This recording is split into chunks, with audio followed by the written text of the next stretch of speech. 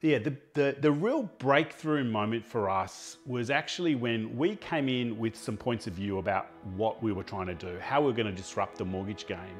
But it was actually sitting behind the one-way glass mirror, looking in on the focus group, and we started to sort of lay out the concept that we were trying to do. And we sort of started with a bit of a warm-up, we're just going to go and save money. And then it came down to this: how do we help Aussies pay down their home loan faster? And I've just never seen a reaction like that. People kept coming back to it. We tried to move them on to the next concept. No, I want to talk about concept number 2. And then we thought, oh, that was amazing.